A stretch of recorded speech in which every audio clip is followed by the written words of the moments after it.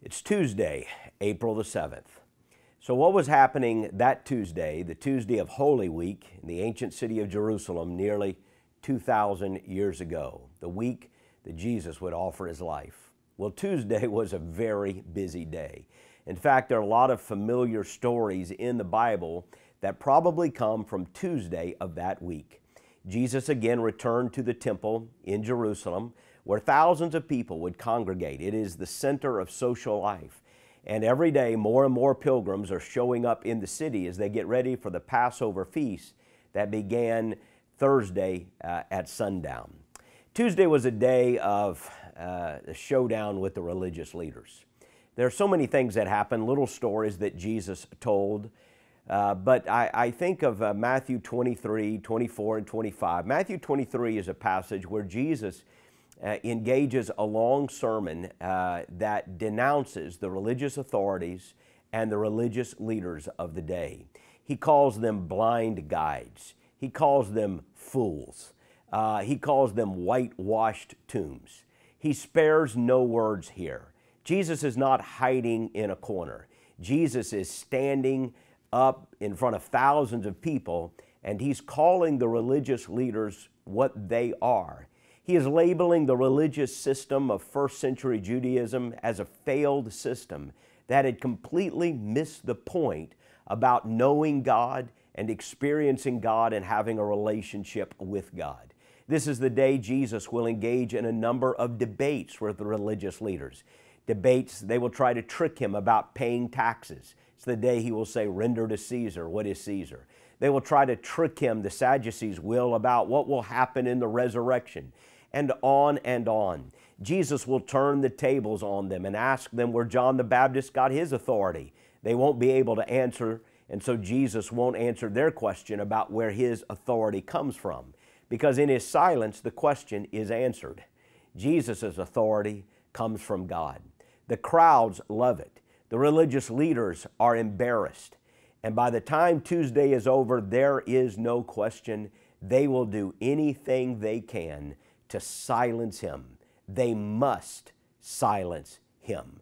The crowds are growing. They're worried about a social disturbance. They're worried about a potential revolution. And they're worried about losing their own preeminent seats of authority. It's also the day when Jesus will be asked about the end of the age. And Jesus will speak to his disciples about the signs of the end time. And he will give them important teaching that prepares them for the future. Our focus passage today is Matthew 21 and verse 33. This is one of the stories Jesus told that day that infuriated the religious leaders. Listen to another parable. There was a landowner who planted a vineyard, put a fence around it, dug a wine press in it, and built a watchtower. He leased it to tenant farmers and went away. And when the time came to harvest fruit, he sent his servants to the farmers to collect his fruit. The farmers took his servants, beat one, killed another, stoned a third. Again, he sent other servants, more than the first group, and they did the same to them. Finally, he sent his son to them. "They will respect my son," he said. But when the tenant farmers saw the son, they said to him, "This is the heir. Come, let's kill him and take his inheritance." So they seized him, threw him out of the vineyard, and killed him. Therefore, when the owner of the vineyard comes, what will he do to those farmers? He will destroy those terrible men, they told him, and lease the vineyard to other farmers who will give him fruit at the harvest. Jesus said, "Have you never read in the Scriptures? The stone that the builders rejected has become the cornerstone. This is what the Lord has done, and it is wonderful in our eyes. Therefore, I tell you, the kingdom of God will be taken away from you and given to a people producing its fruit. Whoever falls on this stone will be broken to pieces, but on whomever it falls, it will shatter him." When the chief priests and the Pharisees heard this parable, they knew he was speaking about them. In this parable, Jesus, in essence, gives a quick summary of Jewish history, that God had sent prophets, God had sent spokesmen, but again and again the people, the Jewish people specifically, but in a grand view, this is the story of human history. This is the story of human depravity that has rejected God and resisted his authority.